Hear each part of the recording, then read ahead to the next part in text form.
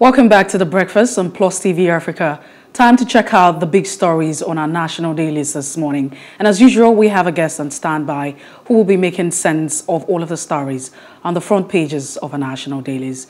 I'd like to start off with the Daily Trust newspaper this morning. Looking at the front page of the Daily Trust. Hashtag End SARS. 1 year after no evidence of Lekki massacre. That's the bold story on the front page of the Daily Trust newspaper this morning. There are several riders. CNN amnesty should tender apology. That's what the federal government is saying. PDP kicks as police disperse demonstrators in Abuja and Lagos. That's also another one. Moving away from that story. Declare bandits as terrorists. El-Rufai tells Buhari. And Nigeria-Turkey signs 8th pact on energy, defense, mining, and others. Just before we move away, after dilly-dallying, Notorious Bandits releases 30 school abductees. That's also on the Daily Trust newspaper this morning. That's the much we can take on the Daily Trust newspaper. The leadership newspapers, it says here, big one, federal government budgets 2,178 naira for each citizen's healthcare in 1 year. 20 years after, health budget falls short of 15% Abuja declaration. Sector got 4.75% in 2019, 3.83% in 2020, and 4.18% in 2021.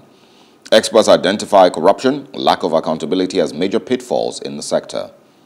Bandits kidnapped 30 passengers in Niger. And also, Nigeria-Turkey signed pacts on energy, defense, and industry. Protesters defy police, mark End SARS anniversary. It says 888 killed, 2,553 kidnapped in Kaduna in 9 months. Also on the leadership, I think I can squeeze in one more this morning. It says DPR, PPPRA, PEF, federal government douses workers' fear of job losses. All right, let's check out the Punch newspaper this morning. Looking at the front page of the Punch newspaper, hashtag answers panel compensation. Lagos pays 420 million naira. MBA faults Akwa Ibom, Ogun, Oyo, Benue for shunning payments. That's boldly written on the Punch newspaper this morning. We will submit report to NEC, Abuja, to pay victims, says Oyo. Police disrupt rallies, disperse protesters, journalists arrested. Insurance firm puts claim at 20 billion naira and probes delay payment. That's also another header there you find on the Punch newspaper. Still looking at the front page of the Punch, you also have bandits allegedly kidnap over 30 travelers and steal cows in Niger. Power producers lose 1.66 trillion naira over non-payment for unused power. Power producers lose 1.66 trillion naira over non-payment for unused power. That's on page 33 of the Punch newspaper. Terrorists who tried to overthrow me were in Nigeria. You find the Turkish president quoted on that. That's on page 9. And just before we move away from the Punch newspaper, enlist 774,000 youths from 774 local government against bandits, El-Rufai tells federal government. And that's also on page 9 of the Punch newspaper. I think that's so much we can take on the Punch this morning. All right, now to the Guardian. Arrest, police brutality, headline, End SARS memorial in Lagos and Abuja. It says over 20 police stations burnt by hoodlums due to be refurbished. Federal government claims Lekki killings false, phantom massacre rather. U.S. advises protesters to engage leaders politically. And it says no justice for victims of police brutality 1 year after. That is from Amnesty International. Also, Huriwa asks National Assembly to set up protection board for protesters. Also on The Guardian, anxiety in defunct oil agencies as new heads take charge. PDP governors meet to resolve threats to convention consensus arraignment. We can also find EFCC arraigns Olejime for alleged 69 billion naira fraud. Turkey coup plotters still active in Nigeria. Erdogan warns Buhari. Declare bandits as terrorists. El Rufai urges federal government. Security experts urge Buhari to take Fito alert seriously. And we can also see Nigeria-Turkey trade volume to expand by $5 billion. Those are the big ones on The Guardian this morning. Mr. Nya-Etok, good morning. Thanks for joining us. Good morning and nice to be with you as always. Yeah. All right. I think we basically just get started with the NSAS memorial and, the events from yesterday. I wish I could write a book titled NSAS as Metaphor, because it seems the federal government does not really understand what NSAS is all about. NSAS is young Nigerians wishing they had a country. NSAS is a demand for citizenship rights to be protected. NSAS is a metaphor. It's not a group of recalcitrant young people coming around and causing havoc. So long as you see it within that very myopic prism, you will fail to catch the spirit what the NSAS is all about. NSAS is young people seeking a country, hoping that Nigeria and Niger could be merged because government controls Nigeria with all their resources, whereas they have to take care of themselves and provide everything in the Niger country. And nobody would not want to also have what belongs to them. And so long as we do not get that right, we'll start to continue to bicker and complain and whine about the young people, and then there were no people killed. CNN should tender apology. No, there were 95 people killed. And we failed to catch the spirit of NSAS. So my appeal this morning is that government should take a step back and ask themselves exactly what is NSAS. That's where I'd like to start from.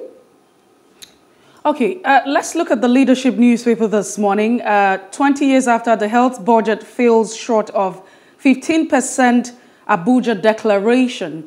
That's it. Let's share your thoughts on that. And the fact that federal government budgets 2,178 naira for each citizen's health care in a year. That's what it is. Thanks for bringing that up, because that's actually the figure that I wanted to bring out. When the budget that for healthcare per citizen, please go and find out what the budget for defense, and ask me what they understand as national security. These are people living in the past. I keep saying this. There is no defense that is stronger than the defense of the generality of the people. So all these people are contractors. In their own understanding of defense is buying hardware for the army, buying this, buying that, buying this, buying that. It's contract. They're not doing it because they care about giving us defense. No, they don't care. They couldn't care less because they are defended. I ask you, why should as low as a commissioner be guarded by sometimes as many as 3-4 policemen? There was something that somebody said, and I agree with the person. There should be a law that you cannot be in government continuously for more than 12 years. Even if you must come back, take a break of at least 2 years and come to this world. These people have been in government all their life. They've been protected. They've been provided for. So they don't really understand the alternate world. They don't understand the world that you and I live in. So all they do by way of their policies is how to protect their empire. And as far as they are concerned, they are the conquerors and we are the citizens. It's like Emirates. That's what it is. So our governance is not democracy. We're not partners with them. That is why they can vote as little in a pandemic, because we are still in the pandemic, which means that if there was no pandemic, they probably would have brought it down to 1,000 naira per citizen. So what are the proactive rules that they are doing?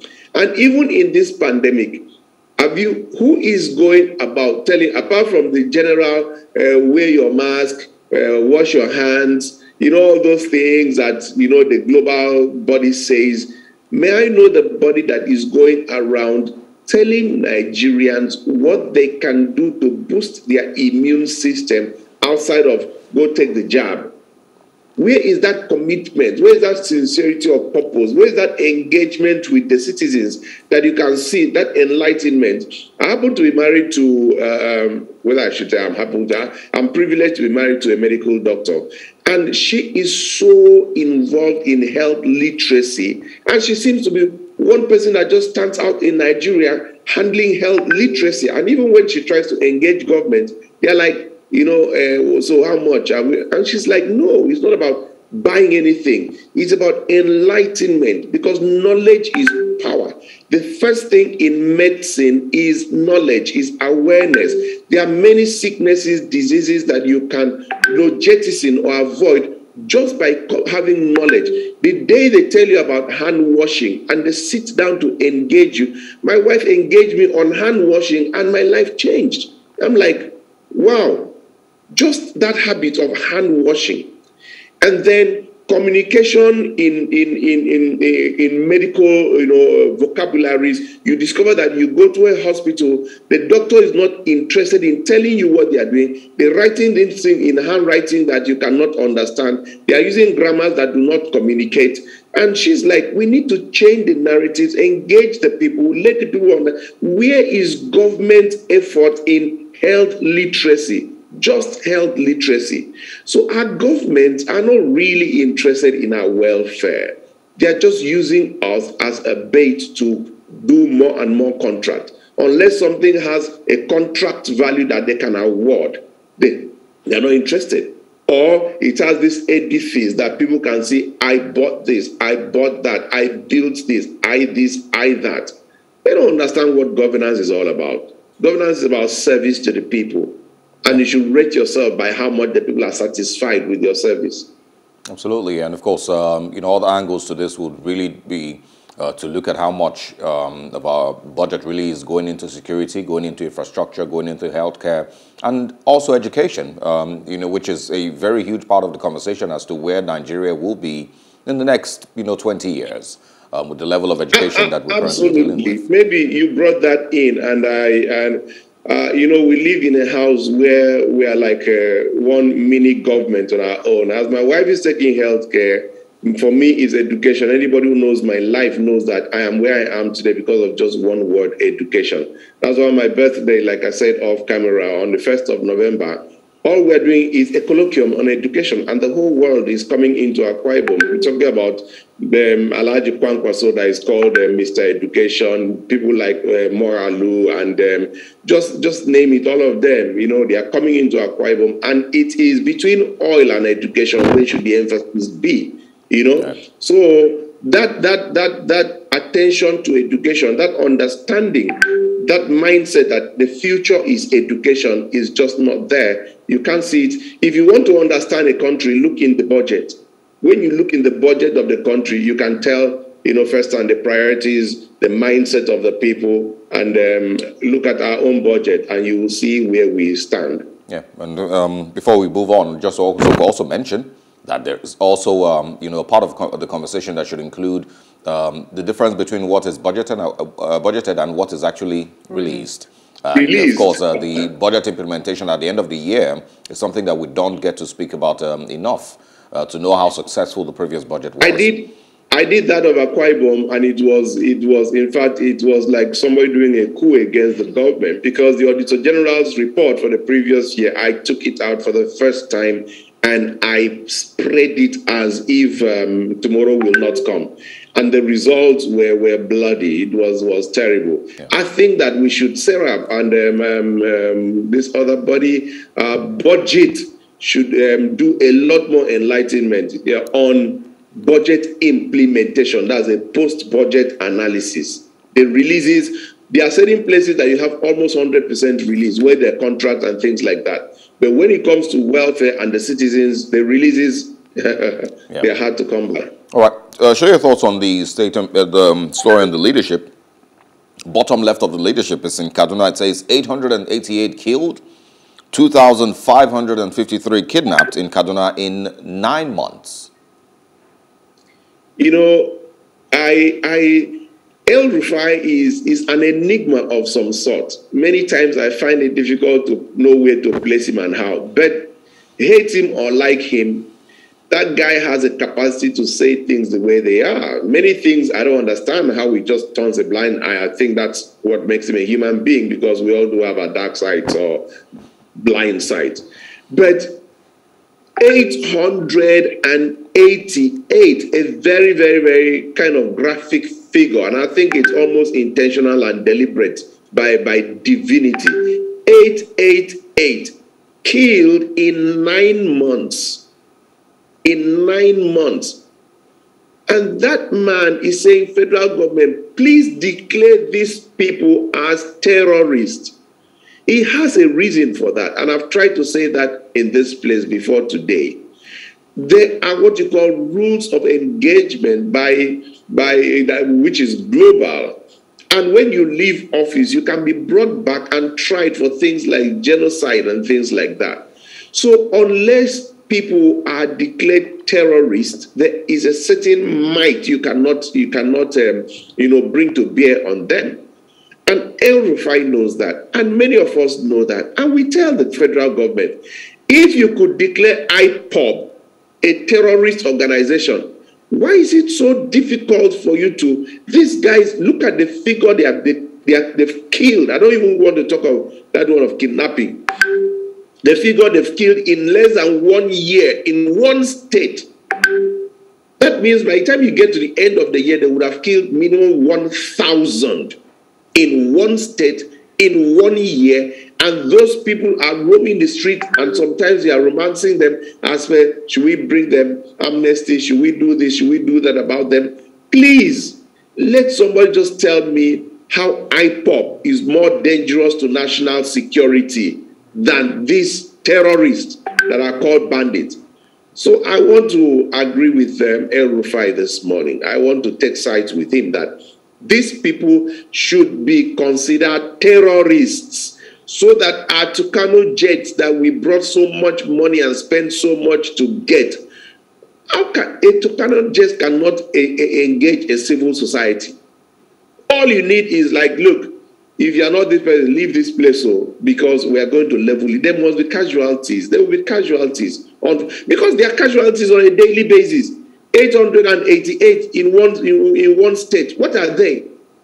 Are they not casualties? Hey, you may kill an innocent person. 888 in less than 1 year.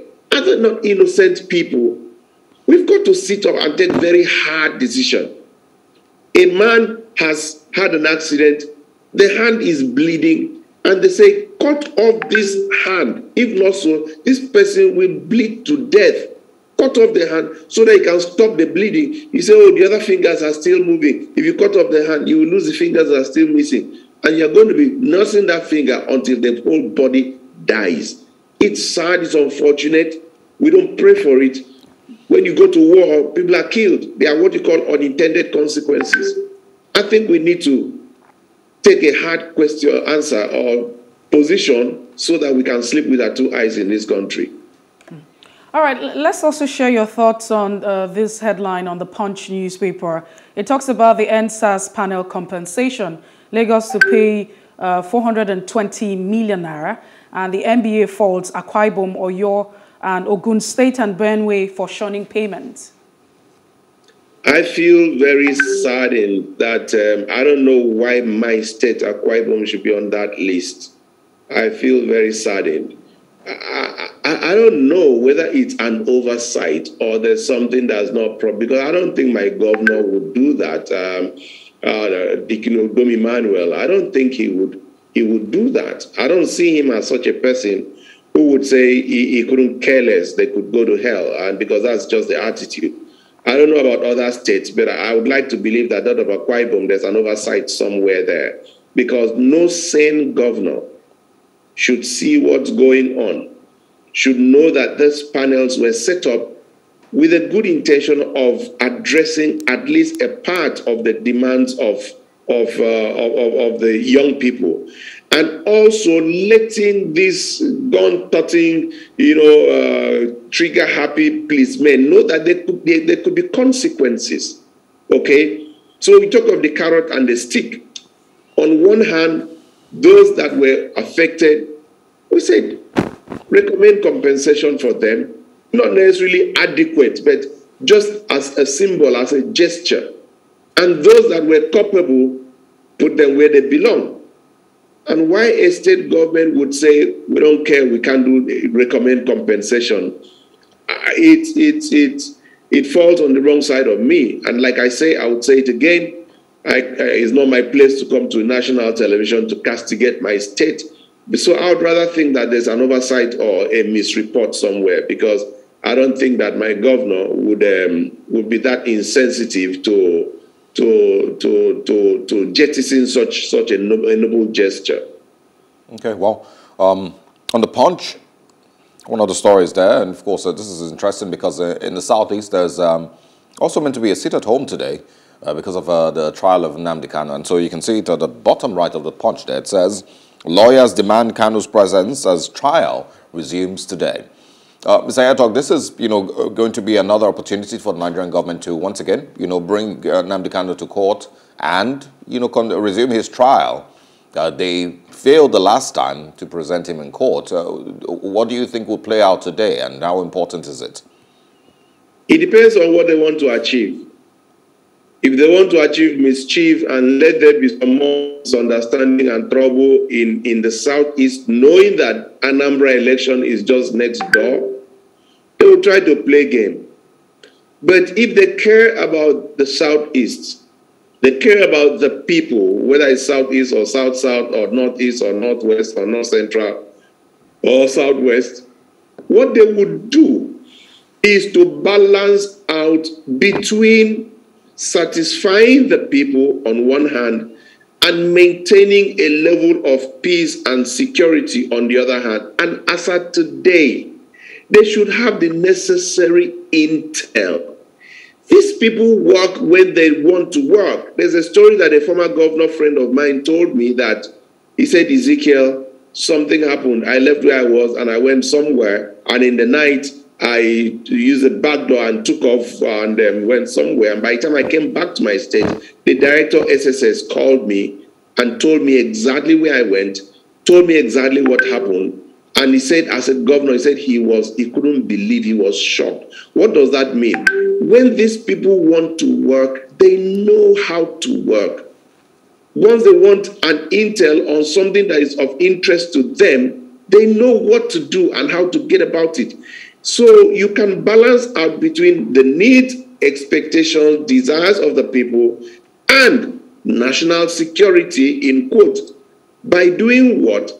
You can have this trial open. You can change the venue. I'm not a lawyer. I don't know if changing venue, makes any difference, so that you invite the people and those that should be invited, a lot of the media, and they are covering it, and if possible, even transmit it live so that people can see what is going on.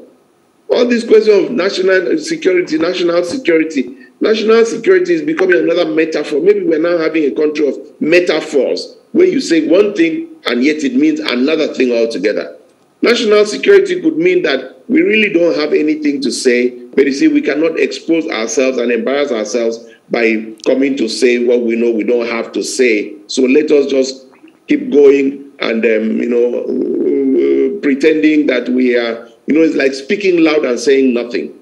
So I think that they should please, for whatever is worth, for the sake of peace in the Southeast, they should take Nnamdi Kanu to where people can see him have a free, fair trial, openly. And then we will now be able to say, you wanted to see Nnamdi Kanu, you've seen him. You wanted to see the trial, you've seen it. It's transparent, so let's cool down. We'll be able to do that. But if they refuse to present him, now a child is crying and I'm going to tell the child, don't cry, don't cry, don't cry. And probably they are beating the child. I'm letting them beat the child. Instead of talking to the person beating the child, I'll be telling the child, don't cry. And they say, Nya-Etok, why haven't you told the child not to cry? I'm an associate Southeasterner, by association. And I feel their pain. I understand what they are going through. And I expect the President of the Federal Republic of Nigeria, who is the father of the whole nation, to feel what they are feeling and do the needful, as Nigerians would say. That's another balance. Carry them along and do the needful. Once you do those two things, Nigerians are okay with you. Okay, maybe in the next 1 minute, let's see how we can share your thoughts on the issue of bandits. On the Punch newspaper, it says, bandit allegedly kidnaps over 30 travelers and steal cows in Niger. What do you think of this current security concern, especially on our roads? Yeah, but I think you can also add to that. Sorry, Mr. Nya-Etok. You can also add to that the story, also on the Punch. If you see, look at the top corner of the Punch, it says, the terrorists who tried to overthrow me are in Nigeria. That is from the Turkish president. You see, that of bandits and what they do, I mean, it's a story that I don't even know what I'll say, that Nigerians don't even know better or can even put it better. But let me come to this of this Turkish president. When a president comes and makes such an open statement in your country, it's not that he's in the comfort of his home and saying, and you are ranting absolute nonsense. When he comes to your country to say that, I think you should take it absolutely serious and then go into cooperation with him. It's a better thing for you to take, the way it is than to want to explain away. There's nothing to explain away. I think that the Nigerian government should actually listen to this president, ask some hard questions, seek some cooperations, and root out all these people that are starting to find Nigeria to be conducive. Because that's the message we're sending out to all these terrorist organizations. Why would they want to leave, where is it, Turkey, and come to Nigeria? If not that they find that the area there is like an investor. You go to an area where the investment climate is conducive. It's that simple. So I think that our government should feel embarrassed enough to call this man and have real serious heart-to-heart talk and take them serious, except, of course, they know something that we do not know, or they have an interest we do not know. Outside of that, if their interest is the security of the country, they should take that man serious and do something about it. There's nothing more to say than that.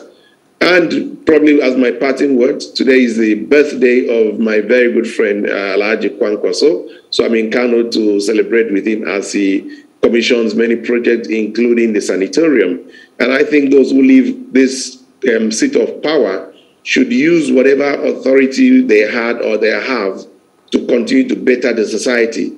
Build schools, build sanitariums, build industries, stop taking our money outside the country, invest in the country. And if people will copy that, we will be the better for it.